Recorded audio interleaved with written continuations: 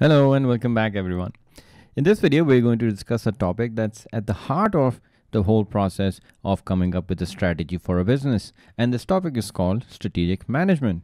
We're going to look at the process of strategic management and the importance that the business places to this process. Now, strategic management, which is really everything that we need to know when it comes to business strategy, is a 4-step process. And when we talk about strategic management, it's all about managing the long-term expectations of a business, which we know that comes through your long-term objectives. So the strategic management process finds its basis within the objective of the company. Where do they want to see themselves in 5 years, 10 years? And based on that objective, they will find actions that the different departments in the organizations have to conduct today in order for the business to achieve that long-term goal. So this whole process then becomes setting of long-term goals and implementing cross-functional decisions. When I say functions, it means departments. So making sure every department knows exactly what they have to do so that the business is able to achieve these goals. So it's all about managing first, imagining a good future, and then managing, and then of course achieving it. That's what strategic management will allow a business to do. Now, why is this important? Why this whole process needs to be laid out in a particular way, and why certain techniques are so important? First of all, this is your plan for the long-term future. Everybody likes to have a bright future, and without any planning, then you're just going day by day. So if you want to work towards, you want to achieve it, you should have a plan in place. And that's what strategic management does. It gives you something to work with. And it's very important for a business to constantly keep an eye on its dynamic external environment. Things are always changing in the external environment. We saw everything in the first chapter, from the political changes to legal and environmental. There's so many factors in the external environment that are constantly putting pressure on business to make decisions. In order to make decisions, you first need to figure out what's happening in that external environment, and that's what the strategic management process allows you to do. Then it will give you an insight as to how the market that you're operating in is changing and whether it's in your favor or if it's going against you. Then within this strategic management, as I said, the fundamentals of all of this is your long-term objective. So for everyone to unsure of what the business is going for, they simply look at the strategic management process and you figure out exactly what you're doing. And that's important for all the employees to know exactly how they are contributing towards these targets. And once the objectives are figured out, they're broken down into individual, departmental, and worker targets, and that's what you want. You want everyone to be working towards a common goal and them having a clear idea of exactly what they need to be doing in their role, how the inventory manager needs to manage the inventory, how the marketing guy needs to come up with a new product mix. So all those things must be aligned in a way that they're achieving that common goal, which the strategic management process has set out. And once every worker knows what they're doing, of course they will require resources at different departments. Marketing has a different requirement, finance different, and the business has a bunch of resources, which we know is land, labor, capital. So the business will have to divide up those resources among these different departments so that they're able to achieve the targets that they're given. So that's what the strategic management process is doing. It's aligning all your stars in a straight line so the business knows exactly how each of the workers are working towards a common goal. That's what strategic management process is.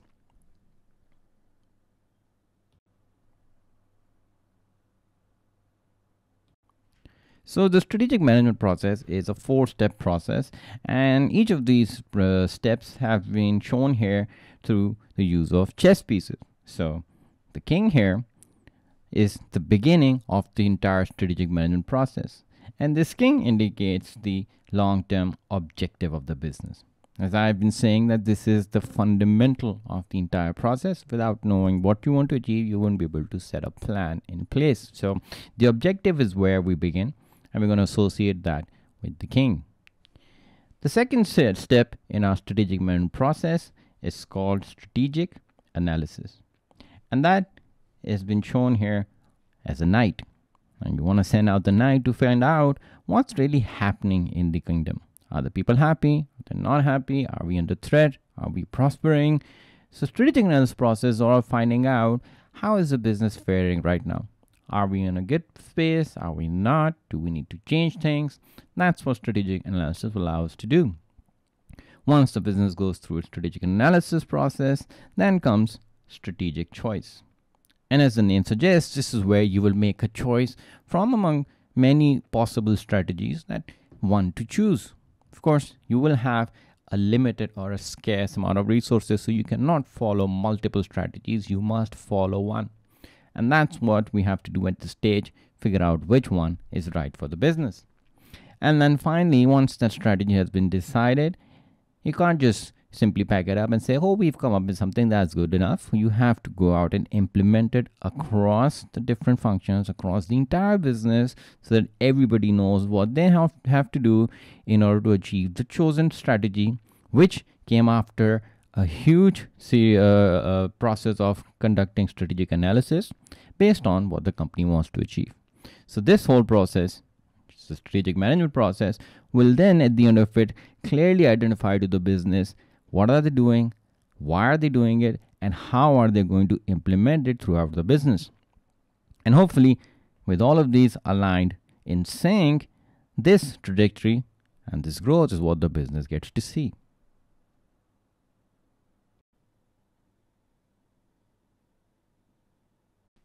Now, let's look at each of these stages in a little more detail and get a fair understanding of really what we are saying when we talk about each of them. Starting with the objectives of any business, we know this from the discussions in AS and everything else, that this is your long-term target. We know that this is what the business sets itself to achieve over a long period of time. We know that your objectives are what are the basis for the entire strategic management process and the entire strategy to follow after that. So this is the very fundamental, the most essential part of the entire management process. And objectives are, of course, divided by the top managers in the organization, the president, the chairman, the CEO, the department heads, because you want the most skilled people and who have an idea of exactly what's going on in the business and a more holistic way to make a decision about such a holistic plan, which is the strategic management process. So once the business decides, look, this is what we want to achieve, then they have to start the process of strategic analysis. And here, being the king, you don't go out and do it yourself. You send your best knight to do it. And when you send your knight out to find out what's really happening within and around the business, there are three answers that you're looking for. Where are we now? So what's really happening with the business? Are we prospering? Are we not? Have we become stagnant? What's happening within the business internally, as in what departments are functioning at their most efficient, which are the departments that need new support, new training. So where are we now as a business? Secondly, what's coming? This is either positive or negative, and you're looking at the external environment to see how it's changing, and the new changes, how are they having an impact on the business. So for example, if there's a new piece of technology that's going to add to your business, then something positive is coming. If there's new competition along the way, then something negative is coming. So you want to figure out, you want the knight to have an idea of what's really changing in the kingdom. Are there more threats out there, or are there new opportunities? And finally, how are we going to respond? So you need to come up with a few strategies at this point to figure out, first, when you figure out where are we now, what's our internal situation, externally what's coming, keeping those in mind, how are you going to counteract those new changes, and how are we going to be best prepared to make the most out of the new situation. How do you do that? By going through a process of strategic choice. This is where you need to have clear alternatives in front of you. And these alternatives you will have found out at the end of your strategic analysis process. And don't worry, when we get there, it will all make sense to you. But just understand that at this point, you will have multiple strategies. Of course, you don't just come up with one. You want to see what are the different options. And from those clear alternatives, you need to choose any one.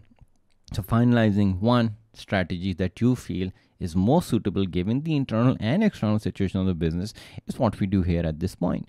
And this decision cannot be taken without having an idea of what your resource availability is like.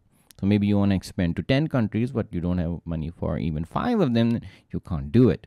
You don't have the right skilled workers, then you can't do it. So you must make sure that the resources are available. And according to those, you're making the right strategy to suit the objective that they had set out. And then finally, when it comes to implementing it, It's all about making sure that you're ready to execute, and the business plan, the new strategic plan, is understood by everyone within the organization. So it's cross-functional changes planned all across the board. So whatever you need to learn, do it now. Whatever you need to bring in, do it now, because now we're going towards the implementation of this new strategy. So these 4 stages collectively will then give the business the entire strategic management process. And with this in place, the business can now start working towards that bright future that they want. Hey there, if you like what you saw right now, head over to altacademy.org for access to content around 6 subjects with past papers, videos, revision guides, flashcards, and academic support. All of this is going to make sure that you're completely set for your A levels. So I'll see you there on the platform.